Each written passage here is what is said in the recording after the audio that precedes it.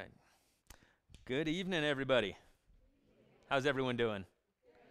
Yeah. Anyone come here expecting to receive from God tonight? Yeah? Say, oh, yeah? Now, I'm used to preaching in Africa, so you guys are going to have to get wild and crazy, all right? Cool. Well, my name, as Pastor Abe said, is Nate Tanner, and I believe this is my fifth time coming to hang out with these guys, for lack of better words, and we just love Abe and Rosebud and Walt. So good to see Walt here from Sealy Lake. So if I can find a place for all the stuff, all the gadgets, got knives, and you know you're from Montana when you got preachers got knives in their pockets. So I got a really cool buck knife for Christmas, but we'll talk about that later. But so happy to be with you guys, and I hope you came just expecting to receive from God. I'm here with my beautiful wife, and I'm going to invite her up here, and we're going to just take a couple minutes and share about what we do around the world. Thanks, Abe. We've been married. July will be 18 years, and we've got two beautiful children. We'll show you a picture here. And we still like each other. Yep. Not only love, but we also like. You know, sometimes you can love somebody, but you really don't like them. You just kind of love them in the Lord. We like each other. We do. So that's our beautiful family right there. That's Gabriel. He's 15. And Amelia is 8 years old. And we live in Coeur d'Alene, Idaho at the moment. And we are relocating back to Kansas City. Actually, we were packing everything in a box as we came this way. So yeah, yesterday we were kinda packing up our crazy house in my and house we're right now. moving out on Tuesday. So But God is awesome. It's not about what is going on around you. It's about knowing where you're standing with God. come on. So when things don't go the way you expect, it never changes who God is, what He's calling you to do. It may change a little bit outside, but who He is never change. So we've been into a lot of stuff going on, but it's so exciting to see God through everything, you know? Yeah. So It's fun to be a part of what God's doing in the world. You know what? We're all called to be involved, right? Amen. There's no people sitting on the bench in the kingdom of God. Everyone gets to play. And so a little bit about what we're doing in the world. We have a ministry called L3 International, and the L3 stands for the least, lost, and last. And our passion is really just to take the gospel, both in word and deed, to places where no one else is going. And so we go to overlooked places, unreached places. We've been in 33 nations of the world preaching the gospel, and we've seen well over 1 million people come to the Lord over the last 20 years of ministry. But it really just started with saying yes to Him. And I grew up in a small town, Sealy Lake, Montana. Actually, I spent high school there, and that's where I met Abe. His older brother and I were good friends in high school. And, I was just your average high schooler that was a skateboarder, kind of a skateboard punk, and then had a radical encounter with Jesus Christ and said, Lord, I want to go to the nations. And so that's where I met this cute little Brazilian girl in 2000 in Brazil. yeah. And the rest is history. But it's interesting. I'm very excited to be here, by the way. This is a beautiful building. I've been here, I think, twice. Is that what it is? But I was in the other building. So thank you for having us. You guys are always so welcoming and smiling. So he said, don't talk too much. But I'm Brazilian. I can't do anything about it. I'm married to a preacher. So it's interesting when God calls you. And it doesn't mean need to be something crazy, but it's about saying yes and then stepping up. Like if you're sitting waiting, you're going to be there a while because God goes with the ones that are going, right? And as you go, and how many times we don't see anything moving, but God calls us. And as we go, doors start opening, different things start connecting, connections shows up. So I came from a tiny little town in Brazil. My parents, they were pastors and missionaries. They left their family from a nice town and went to the middle of nowhere to work with the Indians or natives, or I don't know what they call in Brazil anymore. But that was my life. And God called me to go to the nations. And I'm like, how? How are you going to go there? And He said, I am just asking you, what are you going to say? But I'm just a child. And God was like, what are you going to answer? So God is not waiting, like if you have all things together. It's not about age. It's not about where you're born, or it's about you responding to God calling on your life. So I want you to be very encouraged through this weekend. So this town will get in fire. Amen. So You're the fire starters. yep. Amen. So we want to share a few pictures from one of the nations we're working in at the moment. How many of you have heard of the nation of Myanmar? Myanmar, it's used to be called Burma. It's in Southeast Asia. It borders on India, Thailand, China up to the north.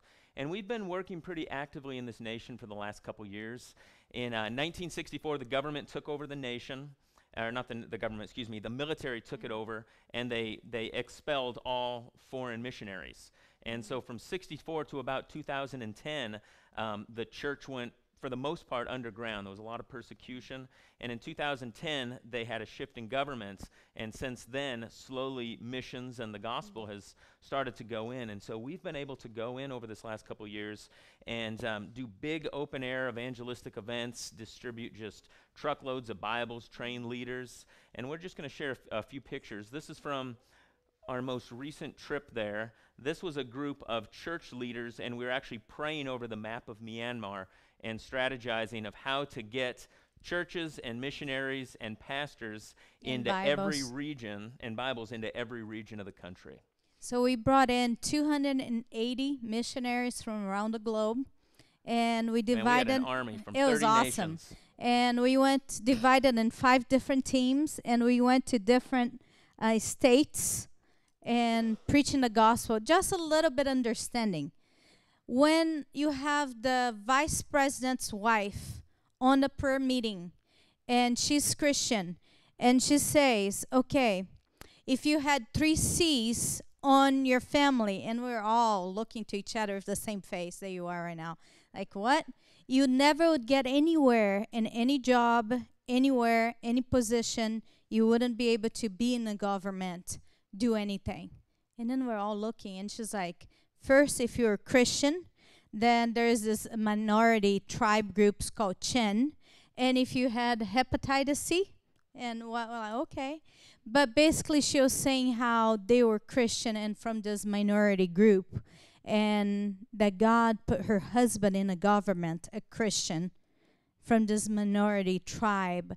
And when she comes and say, the president allow us, the Christians, to go to the streets and say, go and commemorate Christmas for 3 years in a row, that is like open eye, right? Pretty amazing. So to be there preaching the gospel, thousands of people coming, it's a big deal. And I am so humble, but then excited to be able to be part of what God is doing there. Yeah. So Go ahead and roll a few of those pictures. That's my wife preaching at a women's gathering there. Was just a couple weeks ago. One of the things that gets us really excited is we've been able to bring in, on this last trip, we brought in over 100,000 Bibles into the nation, and just sowed all over the nation. In our city, my wife mentioned we did 5 cities. In our city, we gave away 25,000 Bibles, and they were given to everyone that came to the outreaches events. All the believers in the city got a full Bible. And to give you guys an idea, in Myanmar, it's illegal to print the Old and New Testament. And so the full Bibles we actually have to smuggle in across the Thai border. But that's just a small pile there. Go ahead with a few more.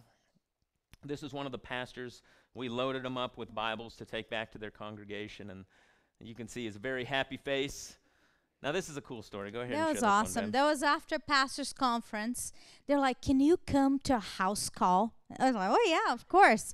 So we are going. It's like, oh, it's my friend, but he's a Buddhist. And it's like, okay. But his wife is really sick. I told her, Buddhist, sorry, we can't pray for them. Sorry, let's go back to the hotel.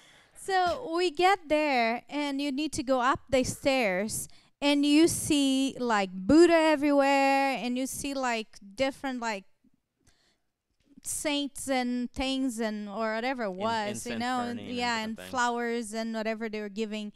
And we're like, okay. And then there is this beautiful lady laying down on a mat on the floor, and the neighbor giving her massage because she is in horrible pain because she, I think, had a stroke or She had a something. stroke, yeah. And she lost movement, a majority of her body. And whatever was left was a lot of pain. So I went there, and we started sharing about Jesus.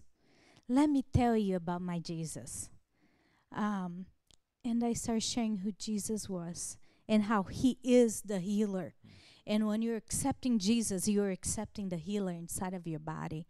And then Nate came in, and as Nate is finishing the preaching part of it, the Holy Spirit presence, because God is real, right? So God just, and he loves to show himself, especially people that needs him. So it was awesome. Holy Spirit presence just shows up in the room. Yeah, the cool thing, let me just jump in there, is we prayed for her. We shared a little bit about God's love, prayed for her, and she started to receive a healing. Then she started to feel God's presence and cry. Now, she wasn't a believer yet, but she was getting touched by God's Holy Spirit. And so we used that as an opportunity to share the gospel with her. And both her and the other lady who was giving her a massage actually both wanted to give their lives to Jesus. And so we led them both to the Lord. And then we prayed some more, and she got healed the rest of the way. And she stopped listening because she kept looking to her hand because it was moving. So God is awesome. Huh? Yeah. God is good. Let you guys in on a little secret. The same stuff we see there, God does here in America. There's no difference. It's the same Jesus Christ, same Holy Spirit. So same things I want to encourage you guys to receive from tonight. We'll show you a few more pictures here. This was a Buddhist man, possibly a monk. I'm not totally sure, but he came forward at one of our altar calls and gave his life to Jesus and got a New Testament there. So isn't that face priceless right there? Go ahead and do a few more here. That's one of the crowds. And you got to understand, this is the city of Mandalay. It's 1.7 million people, less than 1% Christian. They call it the heart of Buddhism for the nation of Myanmar. It's the strongest Buddhist stronghold, temples everywhere. And every night we had 5,000 to 7,000 people coming out to hear the gospel. And we'd look across the crowd and we'd ask the local pastors, and they said at least 95% of this crowd is Buddhists that have never heard the gospel. So every night we'd preach the gospel, and think of standing up and trying to communicate the gospel to people that had never heard it before, never had an opportunity. So we made it as simple as possible, and they would just sit there and they would listen to everything I had to say, and no amens, no hallelujahs. This is just a Buddhist crowd. And then I'd call them forward, and they'd sit there for about another minute trying to figure out what they wanted to do, and then they would start coming forward. And so over the course of 4 nights, we recorded over 1,000 Buddhist decisions for Jesus Christ. It was awesome. It was fun. So basically what we did to draw the people, we called the Myanmar Got Talent artists. And so we had them there singing, and I think they're all Christians, the one we had, right? Yep. And then we had some motorbikes that we're like, they're drawing number and rice they had a raffle cookers at the and end of the something, night for TVs. a motorcycle, these little motorcycles given away to the Buddhists. So I guess whatever you do to get them out there, right? But and the interesting thing is, depending the state that you are, it's harder to be Christian. So that state, it was really tough to be Christians. And as we were there, the pastor was thanking us because they were feeling discouraged because their church keep being shut down all the time because the neighbors don't want to hear them. So they're like, thank you for coming. Thank you for bringing the Bibles. Thank you for preaching Jesus and to our whole town. And the interesting thing that I thought was they didn't like the Buddhists. They didn't like Christians at all. But they did like the miracles. So they tolerate us. But then they were going to hear a Jesus who is alive. And would be speaking to them, and they didn't know what to do with that. You know, so it was awesome. God is so good. So in one of the nights, they brought me to the side, and there was this older man that, like, 2 men carry him in and sit him in a chair. And they said, the pastors and one of your group came to his hut and prayed for him, and he got better. So I looked, and he was missing some part of his toes, and I don't know what happened, and was very infected and was going through his leg, and he was in tremendous pain. So I prayed for him. Do you feel anything? Anything happen? No, nothing. I pray again, the same thing, nothing. So it's like, let me tell you about my Jesus. He wanted me to pray. I'm going to talk to him about Jesus first. Do you like to receive Jesus? Do you understand Jesus is the healer? And when you receive, you're receiving the healer inside of you. And I talk about salvation really fast and, how God created him. No.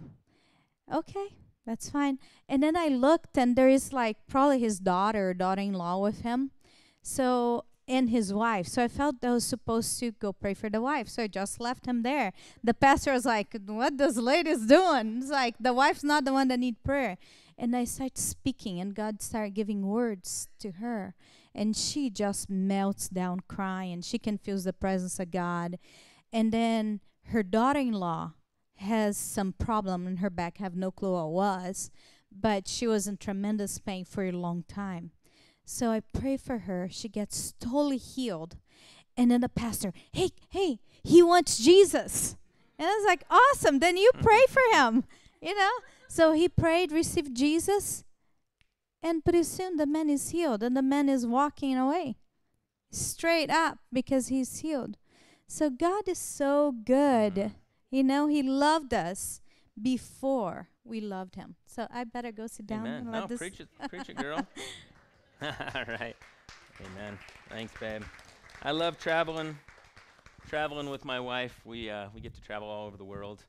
Next week, I'm actually going back to Myanmar without my lovely wife this time, but I'll be there for 2 weeks. Ask for prayer. I know this is one of our partner churches, so please partner in prayer with us next week. We'll be in 2 regions of the nation doing trainings for evangelists and church planters.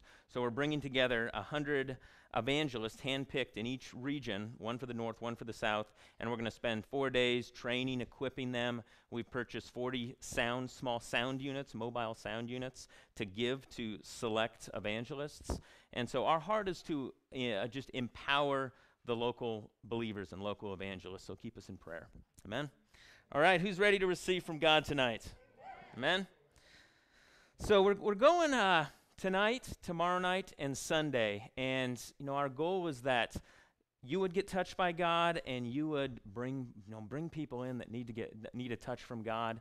Abe's calling these healing and activation meetings, and as I was thinking about this term activation, if you look it up in the dictionary, what it means, it's a chemistry term where there's a reaction between 2 chemicals, and this reaction causes a reaction that generates something that goes on.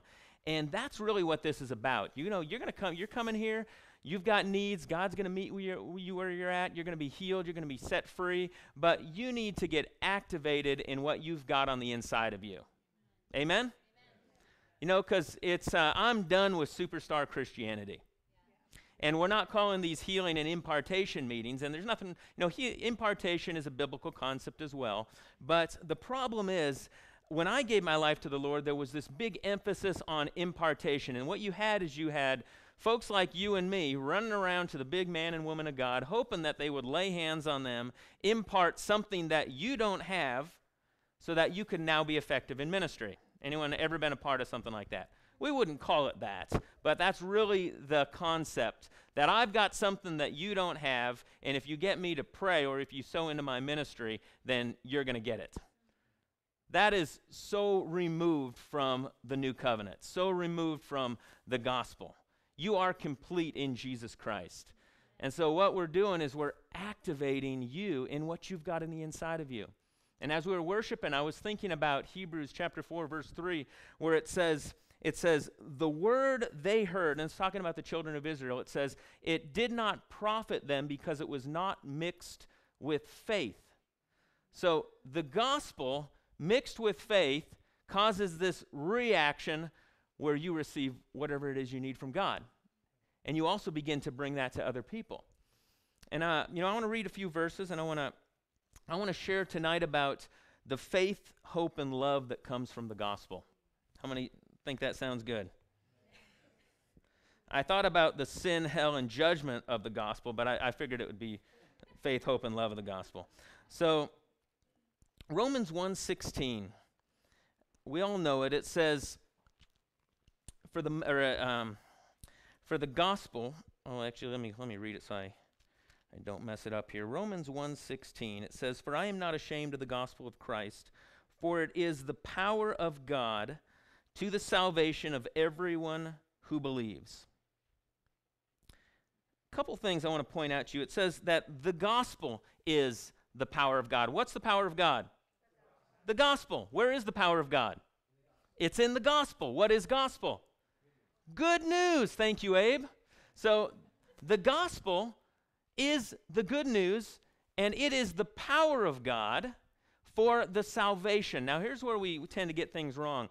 That word salvation or saved is the word soteria or sozo in the original language. And we tend to think that salvation just means you get forgiven of your sins, God comes to live in you, and you get to go to heaven when you die. But salvation, if you look it up in the original language, it means to be saved from sin. It means to be set free, delivered, healed physically, made to prosper, blessed, given peace, made whole, sanctified. It's the whole thing. It is the whole thing for the whole person.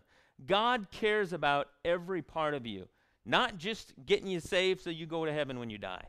He wants you to go out in style. Amen? He wants you blessed.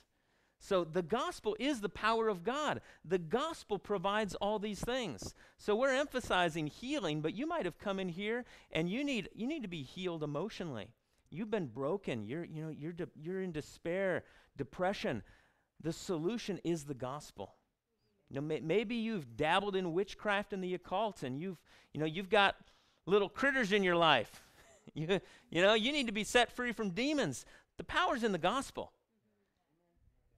The gospel will set you free. If you need to be healed physically, it's the gospel. The gospel is the solution for every problem.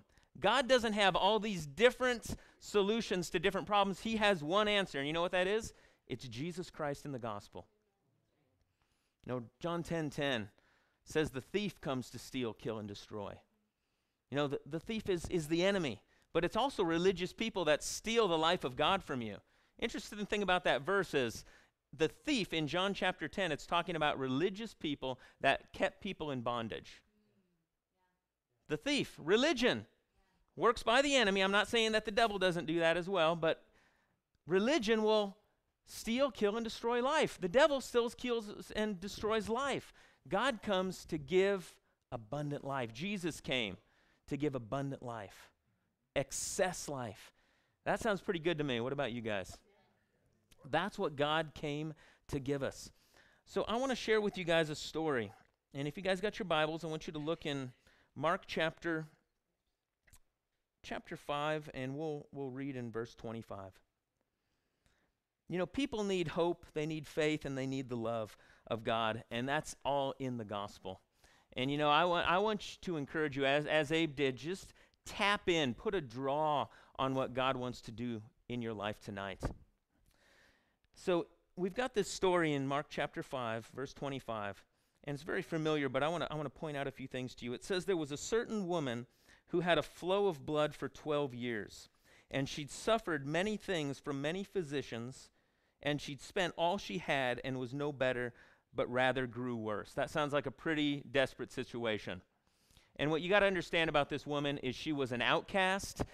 In Jewish society, she was considered unclean. She was ostracized. She couldn't live with her family. So she had no value. She had no self-worth. She was sick, and she had spent all she had on doctors for the previous 12 years, and instead of getting better, she only got worse. But in verse 22 it says, or 27, I've got my Faith Bible, it's got letters that are about this small. It says, when she heard about Jesus, say she heard about Jesus. She heard about Jesus, and she came up behind him in the crowd, and she touched his garments. Now, I want you guys to see that she heard about Jesus Christ. Romans 10:17 says, faith comes by hearing, and hearing by the word of God. Now that word of God, in the original language, it's word of Christos, or word of Christ. It's not saying that if you need faith, you just find some random scripture in the Old Testament and then faith is going to come. How many of you guys have heard it taught like that? Faith comes by hearing the word. No, faith comes by hearing the good news of Jesus Christ and his finished work on the cross. And if you don't believe me, you can look in Romans chapter 10, verse 17. If you go 3 verses before that, what it talks about the gospel of peace. The gospel of peace. How beautiful on the mountains are the feet of those who preach the gospel of peace, who bring glad tidings of good things.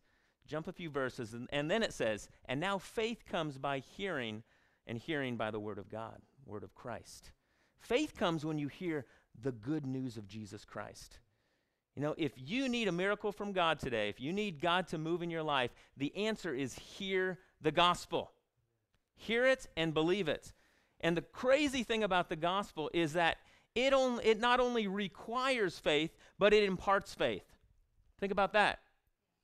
It not only requires us to believe, but when we hear it, it actually produces faith in us. So God provides faith through the gospel.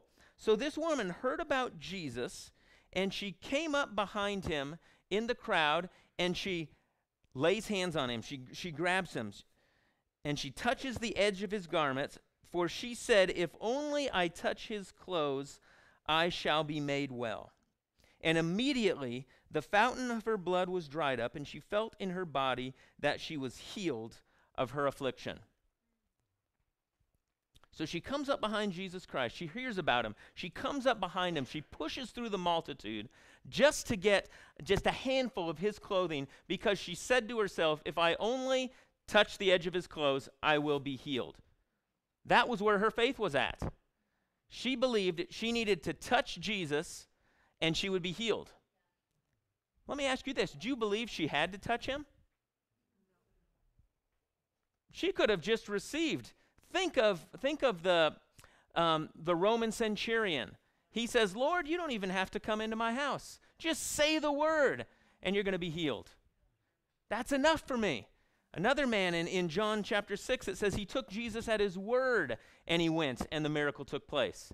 Now, I want you guys to know here that you can receive a healing, you can receive a miracle right where you're seated tonight. Now, we're going to pray, we're going to lay hands, we're going to do all that stuff. We're here to stand with you, but you can reach out. And you know why? Because it's already been provided. It's already a done deal. It's not something that you've got to generate and work up by your faith. What is faith? It's linking your need to God's supply. That's my definition of faith from this story. It's linking your need to God's supply. If you need to be forgiven, if you're not right with God, if you haven't been born again, the answer is link your sin to God's forgiveness and righteousness. If you need to be healed, you link your sickness to God's supply. That's faith. That's what this woman did. And you can do that right where you're at tonight. Now, years ago, we did a big crusade in the nation of Zambia. And on the second night, I was preaching on the paralytic man from Mark chapter 2. And as I started to preach, I watched this crippled man being carried in, and he was set in this little plastic chair off to the right of the stage. And the whole night, I was preaching with him in mind. I was thinking, man, God, I'm gonna get done preaching. I'm gonna go down. I'm gonna lay hands on this guy. I'm gonna command him to walk. He's gonna be healed. It's gonna be great. And so I preached the gospel. I sowed the word. The power of God's in the gospel, right? Preach the word. And the whole time I'm thinking about this guy. And when I got done, I hopped off the stage. I walked over to him. And I'll never forget, he looked at me, he pushed me aside, and he pushed himself off the chair and began to walk. Didn't say anything. What I heard is, I don't need you to lay hands on me. I'm believing the word. I'm acting on the word. And he just took off across the dirt there. Walking, no problem. Didn't even lay hands on him. Didn't need it. He received the miracle right where he was at. Faith is you link your need to God's supply. You know, think about in the garden, in the beginning. God created everything perfect, right? No, he took a man and a woman, put them in this garden, called Paradise, and they literally had everything they needed. They weren't sick. They didn't they didn't get the February flu that comes around. They didn't even know it existed. They had everything they needed. They weren't poor. They had all the fruits and vegetables they wanted, and then it actually says that there was these rivers that had like gold and silver and precious stones flowing right through. So they were very well to do. But even better than that, they walked and talked with God. They had no shame. They had no guilt, no sense of lack. They weren't feeling like there's something lacking. And the only requirement was to believe in God, believe that God was good, that he was their father. They didn't even call it faith, but they just were called to trust God. And out of that relationship, they had everything they needed, right? See, the Bible, it's all about faith. But in the past, we've made faith a work about what we've got to do to get God in our lives. But true faith, it just comes alive when you hear the gospel. Faith is our response to what God has already did. And through Jesus' death, burial, and resurrection, he has done everything you need. You guys understand that? Everything you could ever need has already been provided. So let's go back to our story. So this woman reaches out her hands, she touches, she links her need to God's supply. And it says, immediately the fountain of her blood was dried up, and she felt in her body that she was healed of the affliction. And Jesus immediately, knowing in himself the power that had gone out from him, he turned around in the crowd and said, "Who touched my clothes?" Have you ever found that fascinating? I don't know, I have. Do you think Jesus was lying? Do you think he knew who touched her? Maybe, maybe not. But here's the thing you got to understand. She linked her need to God's supply. Jesus didn't even know, as far as we know, Jesus didn't even know that this woman was in the crowd, did he? He didn't know who she was. He didn't know her need. She came up to him oblivious of what he knew, and she reached out and took hold of what God wanted to give her. She linked her need to God's supply, and that's what faith does. You know, we think that faith is like magic, but it's more like chemistry. You know, it's guaranteed. It will work. If you mix your need with faith to God's supply, something will happen. It's not magic. It's not using a set of words. It's a guaranteed thing, guys. Just like gravity is a guaranteed thing. God has, he has set faith up to work in a certain way. That's why Paul called it the law of faith. He called it the laws of faith. Here on planet Earth, we've got the laws of gravity, thermodynamics, different things like that. There's the laws of faith, and when you connect to them, you can receive. Miracles will manifest. They will happen. What that means is God is not just dishing out healing for this person and that person based on what level of faith or what level of prayer and fasting they've done. You guys, this will make faith easy. I want to make faith easy for you guys. God isn't just sitting up in heaven determining this person gets a miracle and this person goes home sick. He has already provided everything you need. And that faith that comes, that receiving, comes through the gospel. And that's what this woman had. She reached out in faith and she received what had already been available, made available. God has made available everything you need, and it's in the gospel. So our story is a story of faith. It's a story of hope. What is hope? Hope is your vision. This woman had enough courage to take her eyes off of herself, off of her situation, off of her problem. She had enough hope that if she could get to Jesus, her life would be different.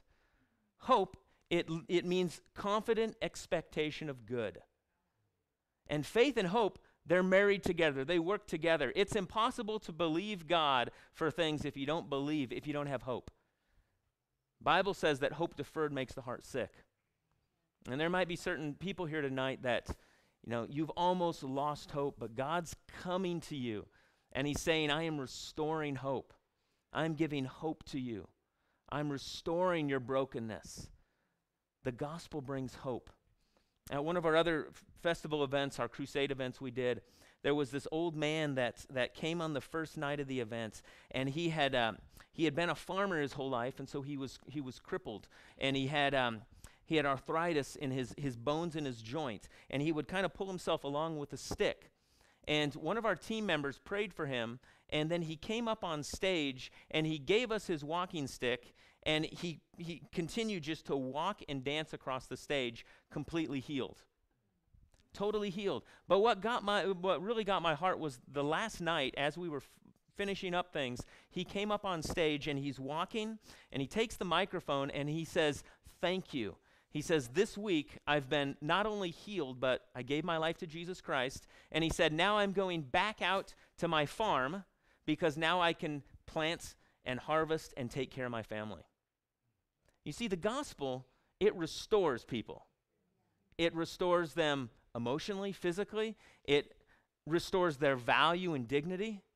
And that's what God wants to do for every one of us. He just doesn't, not only wants us forgiven, he wants us healed. Not only wants us healed, but he wants us dignified. He wants us walking with the true value that he's put on us. So this woman, Jesus not only heals her, but he turns around and he says, "Who touched me?" And the woman, it says, she comes and falls down at his feet and said, "Lord, this is what happened." And I love what he says in the last verse, in verse 34. She comes and she's fearing and trembling, knowing what had happened to her, and she falls down before him and tells him the whole truth. And he says to her, "Daughter, your faith has made you well. Go in peace and be healed of your affliction." That's the love of the gospel, friends. Jesus restores faith, hope, and love. The Bible says that even when we were sinners, even when we were dead in our sins, God loved us so much. It doesn't say that God was so ticked off at the world, ready to destroy the world, that he sent Jesus, does it? I think some preachers, that's what they preach. God is so ticked off at the world that instead of killing you, he killed Jesus. Now come and have a relationship with Papa. No. Right? The gospel, I see it, the gospel is about a superhero team called the Father, Son, and Holy Spirit, who was so passionately in love with people that God wrapped himself in flesh and blood, experienced our brokenness, experienced our pain, and he came to our level to restore us back to his level. I see it about a father. The Bible says God was in Christ, reconciling the world to himself. God was in Christ. It was God the Father rescuing us from sin, from death, from hell, from sickness, from shame, from condemnation, from despair, restoring us back to relationship. The gospel shows us our value. The gospel shows us the heart of God, the love of God. Now, I used to think, man, God, I love you so much. See what I'm doing. See what I'm doing for you. Now, I'm a missionary. I've counted the cost.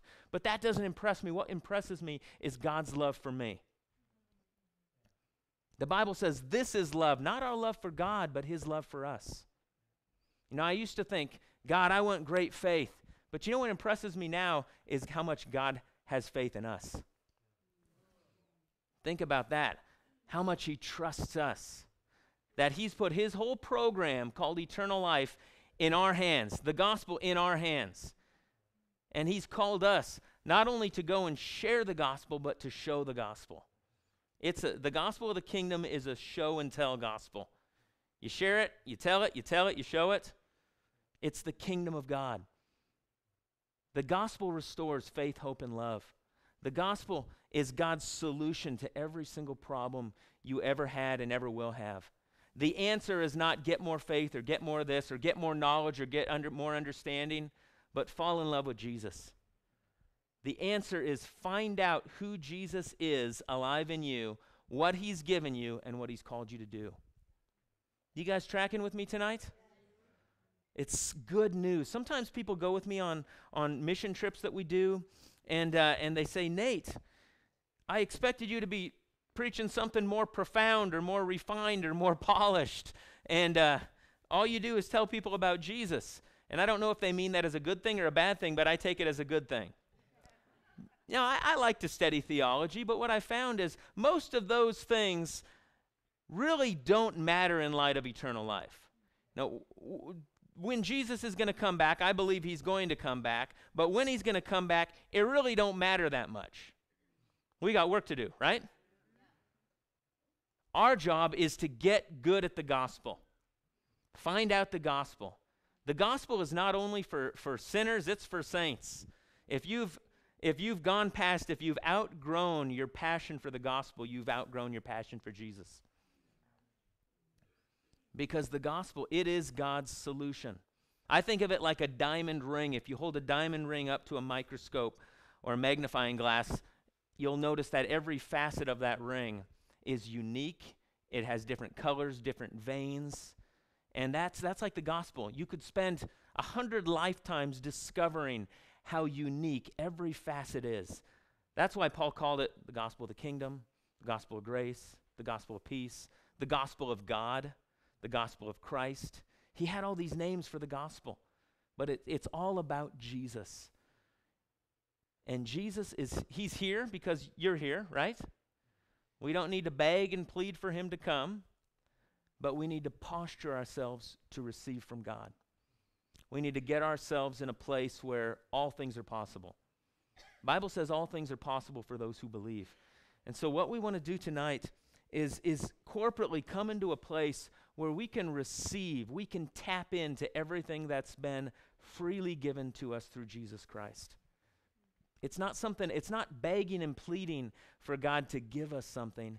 It's tapping into, receiving what's already been provided for us. And like I said, whatever that is, you might just walked in off the street tonight. I don't know everyone that's here, and you might just have walked in here tonight and you don't have a clue what's going on. Like who's this crazy redneck up in the front talking? But something's stirring in your heart. And tonight you're not here by accident. No, you're here to encounter the love of God. And you might have read something on Facebook and said, I'm going to give this a try. I need to be healed. I need a miracle. And maybe you've been to other services, you've heard other people making all these promises, and you've never been able to receive your healing. Now, I'm not here to say that I'm Mr. Holy Roller Faith Man. Amen? Just a disclaimer. But Jesus is here. And he has everything you need. And we've seen him do wild and crazy things. We've seen every miracle in the New Testament with the exception of the dead raised, but that is on my list. We've seen cripples walk. We've seen blind eyes see. We've seen the deaf hear, mute speak. We've seen lepers cleansed. The gospel stuff. But you know what? If you had been out there, God would have used you just the same he used me. Amen? But we've seen it. So I want to just ask everyone to stand to your feet right here. And I want to do a few things here tonight.